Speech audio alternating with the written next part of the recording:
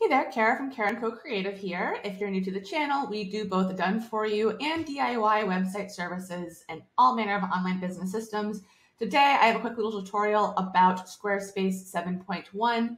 If you have an announcement bar and you find that you don't like the way that it looks, I will show you how to style that in the design settings. So I'll take you over my shoulder.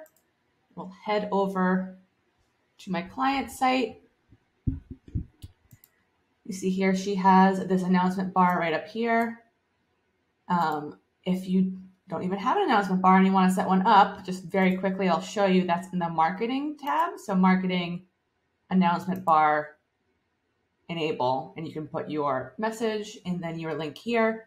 So we'll head back over to if you need to style it. So she entered data here, it automatically popped up and it's very, very large. It's a little bit too much for me.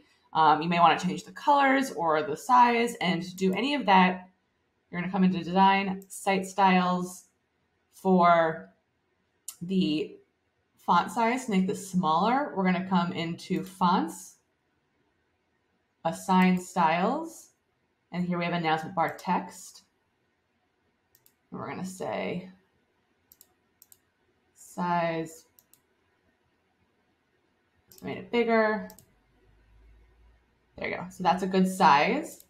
If we wanted to change the color, we're going to come out to colors, and we see here this is lightest 1. So we might want to change that. And here we have the announcement bar, so we could change the background color to something else from her palette if we wanted to.